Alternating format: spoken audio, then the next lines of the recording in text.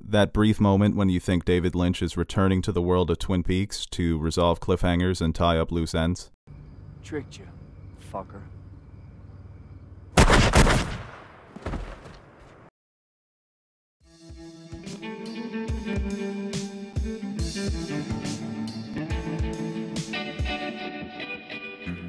Twin Peaks: The Return has just been an incredible, mesmerizing, and haunting journey back into the world first created by David Lynch and Mark Frost in 1990. I wasn't old enough to watch the original Twin Peaks, as in, I wasn't even born yet, so I cannot imagine the thrill of being an original fan who waited 25 years to see the return of this iconic series. For many years, fans believed that the Season 2 finale would be the last episode of the entire series, and unfortunately that episode ended on a cliffhanger.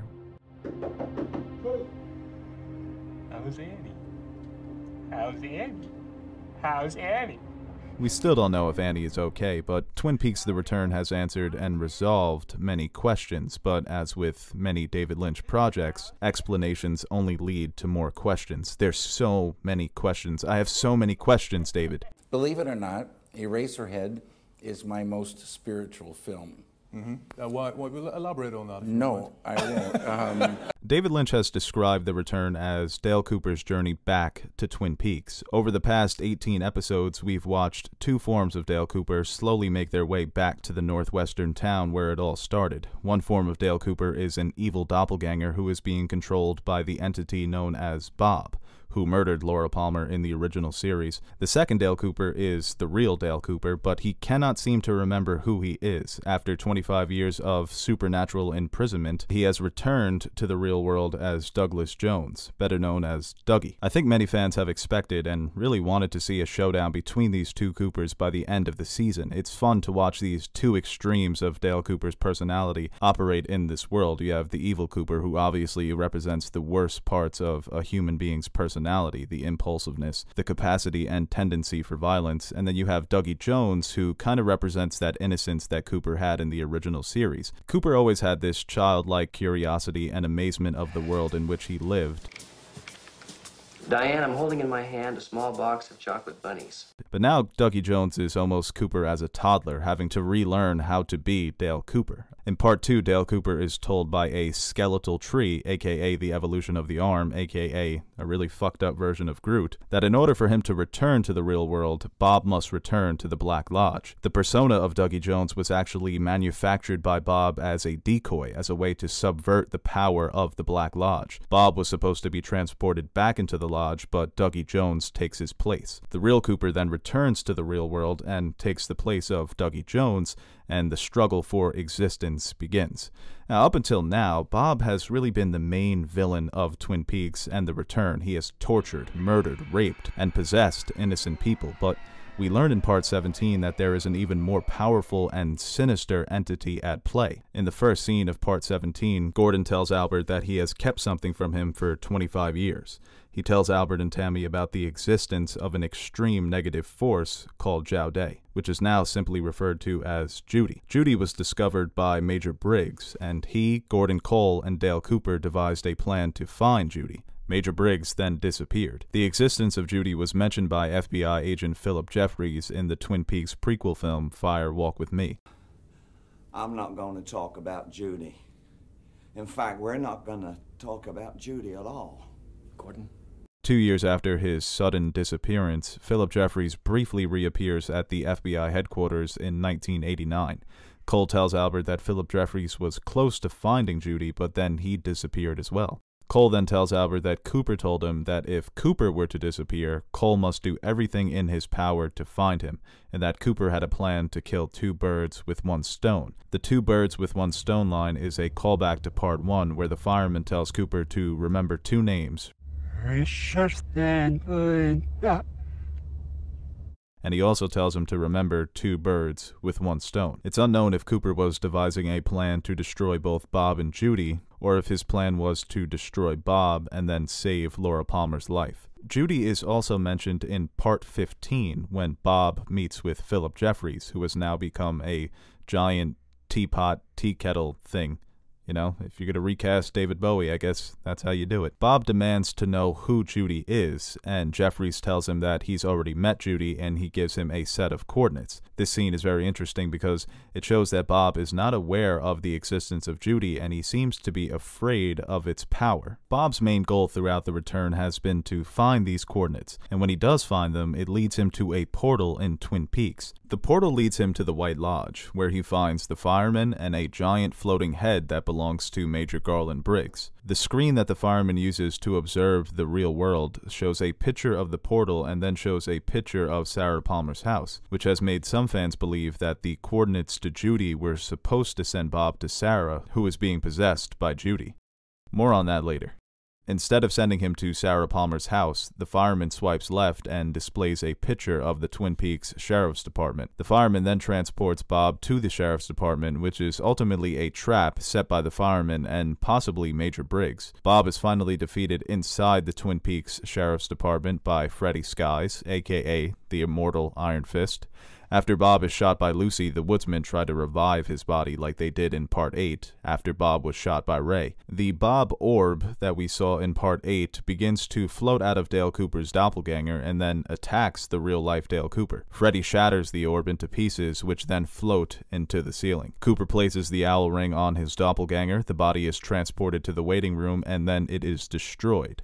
Bob has been defeated, and everyone lives happily ever after. Tricked you, fucker. Now, the portal that Bob uses in the beginning of Part 17 was actually revealed in Part 14 when Frank, Hawk, Bobby, and Andy discover the portal based on instructions left by Major Briggs. Here they find Nadeau, the eyeless woman who helped Cooper return to the real world in Part 3. They bring Nadeau to the holding cells in the Sheriff's Department. The moment when Dale Cooper spots Nadeau, a superimposed image of his face appears on screen. He appears to be in a state of bewilderment, and his puzzled face remains on screen as the subsequent events play out. He embraces Nadeau, touches her hand, and the eyeless woman is revealed to be the real Diane. Diane's doppelganger, who was created by Bob, was transported back into the waiting room in Part 16 after attempting to kill Cole, Albert, and Tammy. There are 3 very important lines spoken during this sequence. Now, there are some things that will change. The past dictates the future.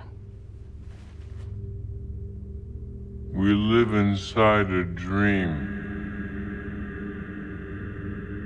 The superimposed Cooper could represent a daydream that is happening inside of Cooper's head, and that this sequence is being imagined or remembered by Cooper in the future or the past. Cooper then mentions that there are some things that will change, and the past dictates the future. We later see this new future play out in Part 18. After Bob is defeated and Cooper and Diane are reunited, Cooper, Diane, and Cole are transported to Cooper's old room in the Great Northern Hotel from the original 2 seasons. Cooper enters the room alone and is escorted by Mike to a meeting with Philip Jeffries. Cooper asks Jeffries to send him back in time to the day that Laura Palmer was murdered. Before Cooper travels back in time, Jeffries tells Cooper where he can find Judy, the negative force that seems to be keen on Laura Palmer's murder. He shows Cooper the Owl Cave symbol, which then transforms into 3 numbers, 7, 0, and 8, the same address of Sarah Palmer's house. There is some evidence that points to Sarah Palmer being Judy or being possessed by Judy in some way. Most of the Sarah Palmer scenes in Season 3 are bizarre and disturbing. She comes across as indifferent to the world, and when approached, she can become psychotic.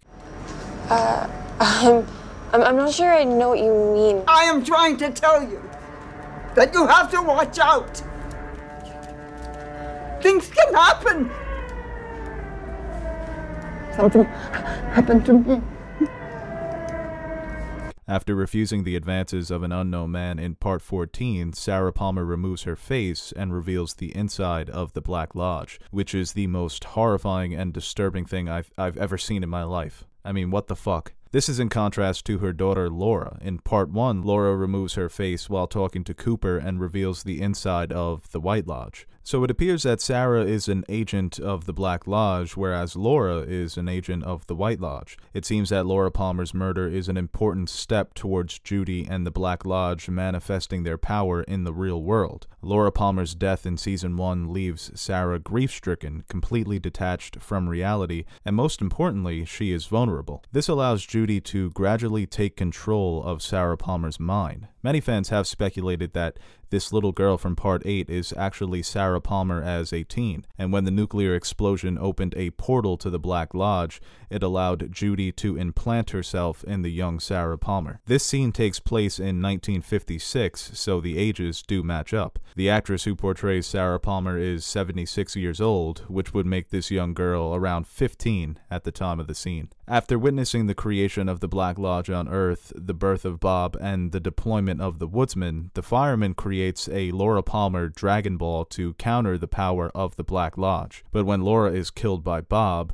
Judy was presented an opportunity to take control of Sarah. That is why Cooper desperately wants to save Laura's life. If Laura isn't murdered by Bob in Fire Walk with Me, then perhaps the power of the Black Lodge can be subdued and eventually destroyed. For a moment, it appears that Cooper was able to prevent Laura Palmer's murder. Laura accompanies Cooper through the forest instead of meeting her demise at the hands of Bob, and her wrapped-up corpse from the pilot episode fades from existence. But before Cooper is able to bring Laura home, she disappears altogether. There's a possibility that Judy was able to transport Laura to an alternate reality before she could be saved by Cooper. This alternate reality could be viewed as a prison for Laura, who is now an apparent murderer going by the name of Carrie Page. The name Page is an interesting choice, since this could represent the missing page from Laura Palmer's diary. Cooper is able to travel to this alternate reality by using information he received from the firemen in the opening scene. In addition to remembering Richard and Linda, the fireman tells Cooper to remember 3 numbers, 430. Exactly 430 miles. Cooper travels into this alternate reality with Diane and finds that his identity has changed. After spending an intimate night with Diane, he awakens the next morning and finds that Diane is gone. She leaves a note addressed to a Richard and explains why she left. The note is signed Linda. This is another great callback to the opening scene. In this new reality, Cooper is Richard and Diane is Linda. Now, Cooper is eventually able to locate Laura in this alternate reality by stopping at a diner named Judy's. A bit on the nose for David Lynch, don't you think? I mean, he's got to give us one, right? Now living in Odessa, Texas, Laura, or now Carrie, has no recollection of her previous life as Laura Palmer. The duo embark on a road trip to Twin Peaks. Cooper intends to take Laura to the home she grew up in to try and jumpstart her memory. When they arrive at Twin Peaks, they find that the house is being occupied by a woman named Alice Tremont, who bought the house from a Mrs. Chalfant. These two names are a callback to the character Mrs. Tremont and her grandson from the original series. Mrs. Tremont, also known as Mrs. Chalfant, was an elderly woman who used to live in the Fat Trout Trailer Park in Deer Meadows with her grandson, and they later moved to Twin Peaks. Mrs. Tremont and her grandson were first introduced in the second season of Twin Peaks when Donna Hayward visited Mrs. Tremont with a Meals on Wheels delivery. Laura Palmer used to deliver Meals on Wheels to Mrs. Tremont, but after Laura's death, Donna Hayward picks up her route. The woman and grandson are revealed to be Black Lodge entities in the Fire Walk With Me prequel. They gift Laura Palmer a doorway painting, which is really a doorway to the Black Lodge. They are also shown having a meeting above a convenience store with Bob, the arm, 2 woodsmen, the electrician, and a jumping man. And this is probably the same convenience store that we've seen throughout The Return, which acts as a portal into the Black Lodge. The names Tremont and Chalfant being mentioned in this final scene prove that the power of the Black Lodge is present in this alternate timeline. Now, this final scene is just haunting. It's disturbing, it's sad, it's puzzling. It left me feeling empty, and that's not necessarily a bad thing. In this scene, it appears that Dale Cooper has once again failed to bring Laura home. Laura becomes aware of her situation after hearing the voice of Sarah call out her name from the pilot episode. Laura belts out a final haunting screech of despair, and the world keeps spinning. This ending ending is controversial. It's not definitive. It leaves us with more questions than answers, but I love ambiguous endings, and this has only been my interpretation of the events. There are many theories out there about the ending to Part 18, and I'm sure there are going to be dozens more theories throughout the years. To me, the ending was perfect because it captures the disturbing reality of failure and the never-ending battle between good and evil. Duality has always been one of the main themes of Twin Peaks. Two Dale Coopers, one evil and one innocent. Twin Peaks, a town that provides portals into two supernatural realms, the Black Lodge and the White Lodge. The central focus of the show's initial mystery is the death of Laura Palmer, a troubled girl who was living a double life at the time of her death. The townsfolk of Twin Peaks viewed Laura as good and wholesome, but in truth she was suffering from abuse, and in turn abused her own body and mind through drug use and sexual acts. In fact, many characters in the original Twin Peaks were living double lives. The town is filled with infidelity and betrayal. Characters are being forced to balance the good and evil inside of them. The return can be viewed as a balancing act between the Black and White Lodges, an equilibrium between good and evil. In Part 8, we learn that the first nuclear test in 1945 opened a gateway to, or might have even created, the Black Lodge.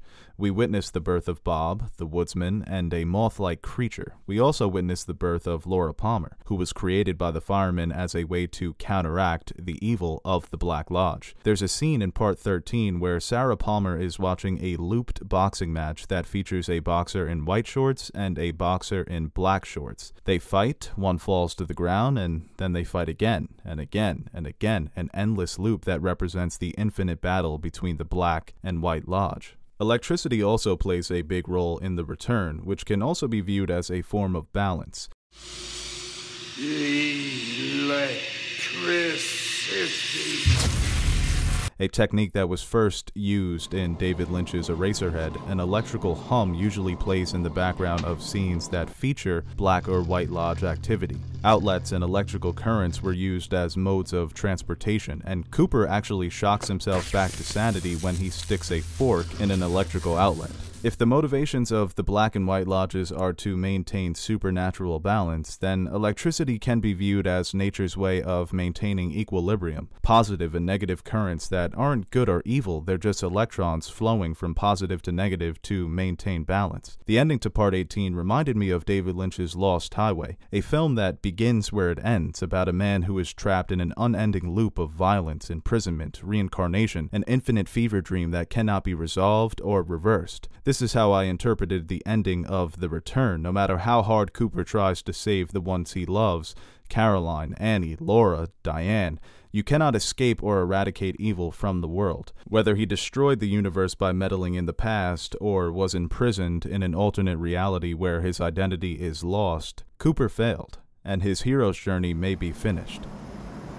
What year is this? Unless we get a season 4. Which I kind of want, but I kind of don't want, because I think this is a perfect ending. But whatever. David Lynch, I want to see you do Star Trek. I want to see David Lynch's science fiction, crazy Star Trek show. No, I won't.